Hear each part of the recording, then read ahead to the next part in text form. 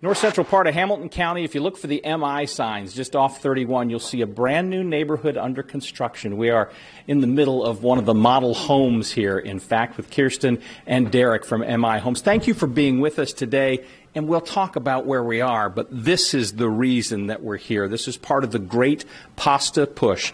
Kirsten, MI got involved. Why? Well, we found out about second helpings, and honestly, it's a really great way to give back to the community, not only through pasta, but through our partnerships with all 13 communities that we have. So any homeowners or anyone from, around the area can come out to our model homes and put their pasta boxes in to give back to second helpings. And not only that, but we're really involved with Indianapolis and being in Metro Indiana, giving back to the community, giving back to the people around us, because not only do we give back to the community with our beautiful homes, but to all the people who are involved and who might not be able to put that meal on the table for their family. And if you're not familiar with the work that Second Helpings does, essentially it repurposes food and makes hearty meals for families and individuals who are struggling in our community. A base for a lot of it is pasta. That's why we call it the Great Pasta Push.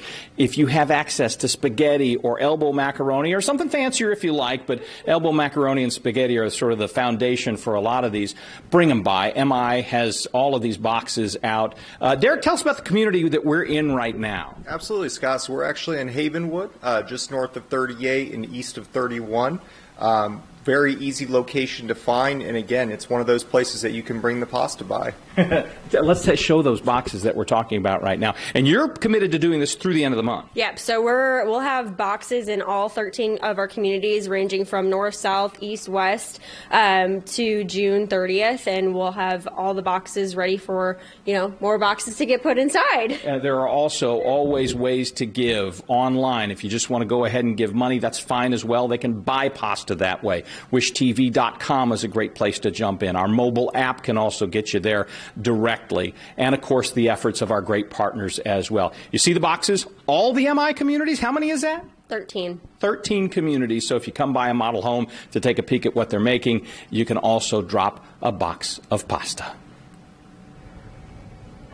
Yeah? Well, there is still time to donate, but not a lot. So just as a reminder, $5 feeds a family of 4. You can also donate pasta. Second Helpings says that elbow macaroni and spaghetti are especially useful. So here's a really easy way to do all the things that we're reminding you of. You just scan the QR code on your screen, and that takes you to that link to donate cash and a list of those sponsor locations to drop off pasta. You can also type wishtv.com/pasta in your phone's browser to get there.